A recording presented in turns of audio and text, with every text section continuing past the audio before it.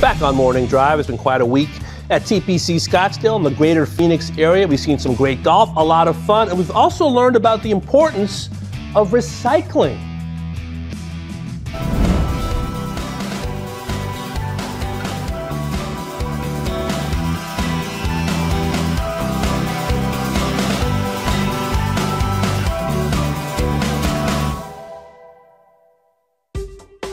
I'm here at the Waste Management Phoenix Open. This is a zero waste station. We got this really cool game set up. Heather is my game host. Heather, let's go ahead and spin the dial and see what we get. Now we're playing this game here to figure out these items up on the board. Do we recycle or we compost? And everything on this property is either recycled or composted this week. But at home, you need to be playing the same type of game. When you're dealing with your trash, do you recycle, do you compost, or do you just go ahead and throw it right in the trash? What do we have here, Heather?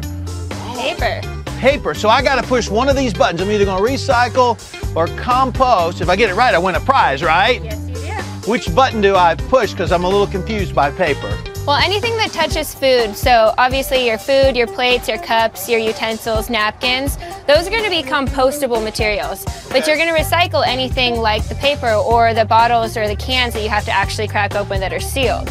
So paper, compost? You sure? I'm going to point you up here, because does paper touch food? Sometimes it does. Well, I'm going to suggest Recycle? that paper's not touching food. Yes! We're going to recycle paper and I win a prize. In fact, I win all of this right here. Yeah!